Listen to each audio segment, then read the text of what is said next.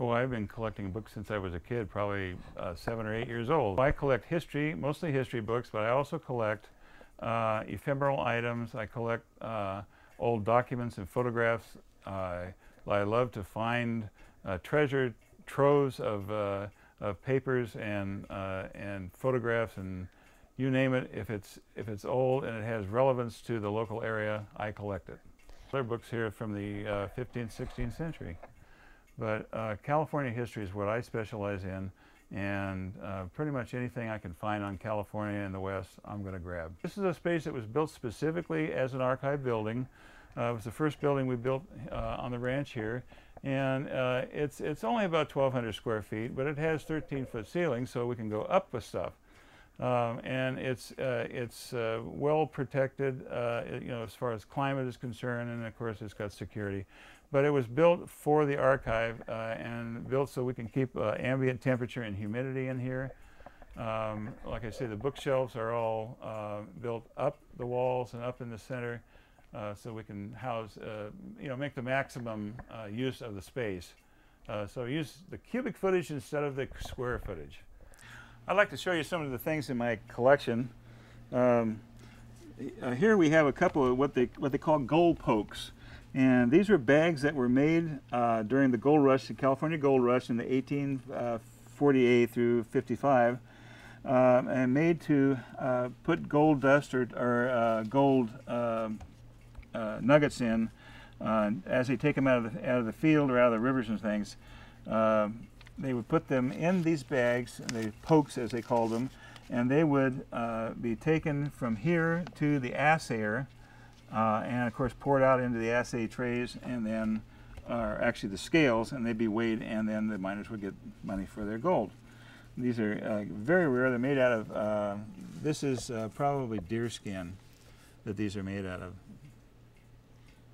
They're just fascinating, and they're just very, very rare items to have anymore.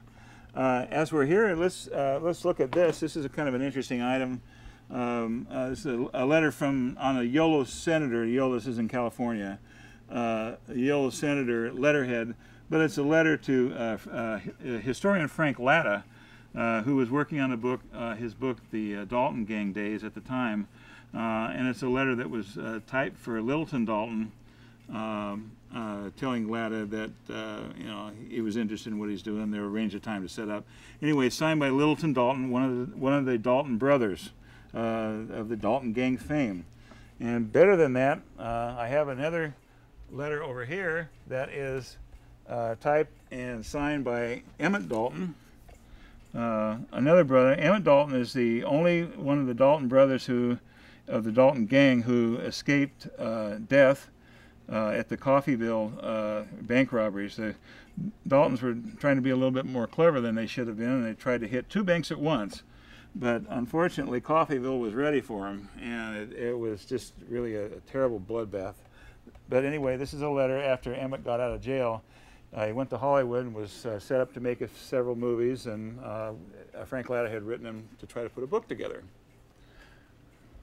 And these are just some interesting things that make up a collection.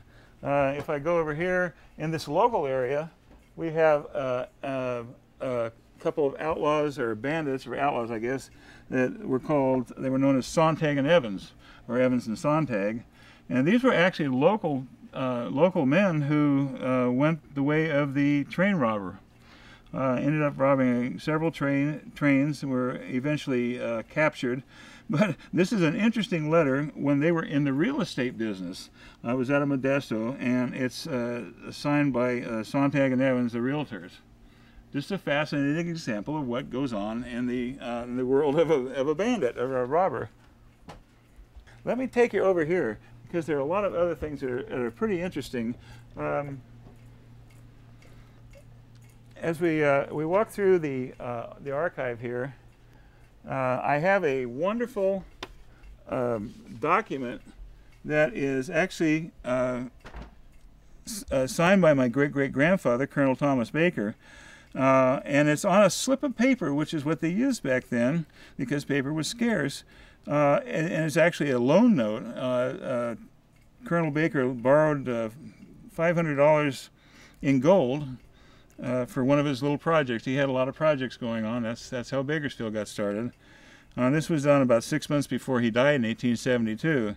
But this is one of the very, very few documents that exists with the signature of Colonel Thomas Baker.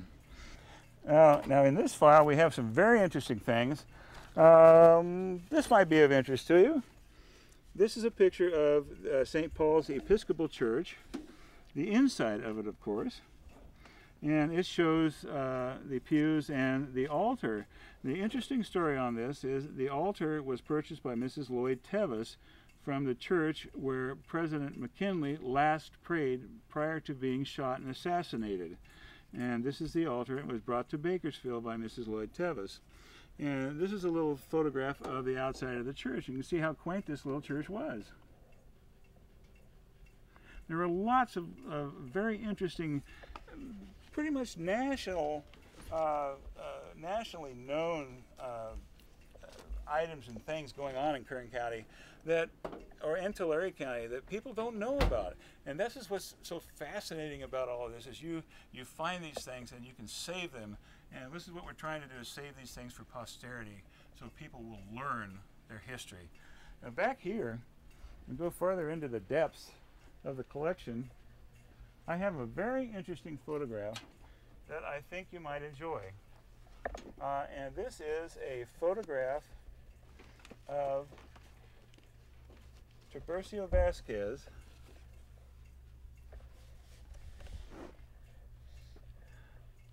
taken at the time, taken pretty much just before he was hanged in I think 1874.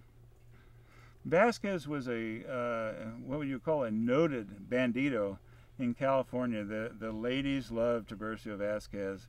In fact, I have letters and notes from ladies who visited him in jail as he was waiting for his trial and sentencing.